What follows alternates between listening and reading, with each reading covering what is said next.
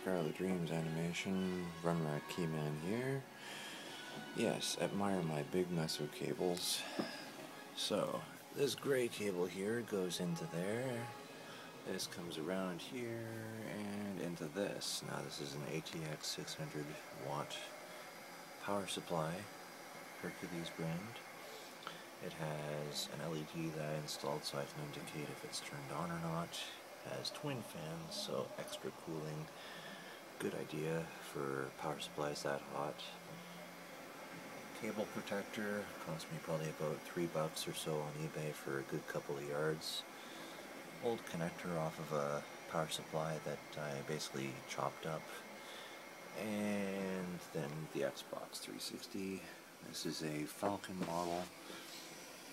It's turned on, my controller is connected to it, and it's going to my HDMI, to my TV, which is running Superman Returns. It's my old, tried, tested, and true original game. So, working good for about maybe 5 or 10 minutes almost now. I'll check back and resume video when probably about 20 minutes or half-hour mark comes in. It's just basically a test to see if my power supply will sustain. 600 watts is kind of overkill, but you know, I want to have more power than needed just in case. I want to add on other stuff like a cooling mod or some sort of LED mod. But yeah, I will eventually put this onto my, I think that's a Jasper model. It only takes about 12 amps, whereas the Falcon model takes close to around, what is it, 14 point so odd amps. So it's always good to have a couple of models to test. I also have a, where is it here? I can't zoom on this. Yeah, well, my slim model, I will eventually get that tested on the same power brick and use an adapter basically. So, thought I'd share. Anyway. Okay, so it's about 20 minutes or so. Still running.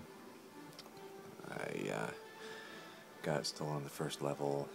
Just doing something, you know, game running. It's a heavy old system, so, you know, figure it would test it a little bit. I don't want to run something really heavy yet, but I'll step it up once I have a copy of Gears or something I can work with, and once I have the fans, because I got a setup of fans here and then here on my old one. It's got the intake there, and then it uses the exhaust on the back. Has a temperature mod right here which draws a little power, and then I have my hard drive going in which also uses power. So I think that honestly that as it is now it would draw about the same amount of power for 14 amps versus this system which is 12 amps. So all in all, I think I'm good. 600 watt, only about $30. The old power brick, probably about, I don't know, $50 off of eBay. So expandable. You can put other stuff in this. This is good.